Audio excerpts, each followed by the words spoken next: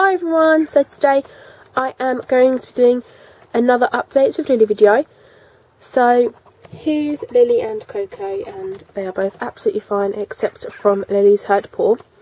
Basically, in my last updates with Lily video, I did say that she was going to have an x-ray and that I was going to do another Lily at the vet's video, but since then I have spoken to my mum about it and we have decided not to get her an x-ray, purely because it's so much money. It's £100 to put her to sleep so they can put her in a specific position and everything.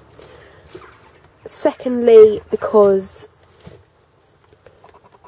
the vet said as long as she's not in any pain and that she is her normal self, like she's eating normally, drinking normally, going to the toilet as normal, acting normally and everything, then there's nothing to worry about. So at the moment we're not going to think about getting her an x-ray.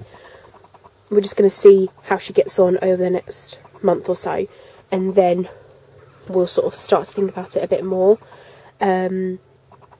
So yeah, don't be expecting another Lily at the vet's video or anything. I'll just be doing updates with Lily videos just to let you know how she is getting on and everything. So yeah, thanks for watching and I'll speak to you next time. Bye!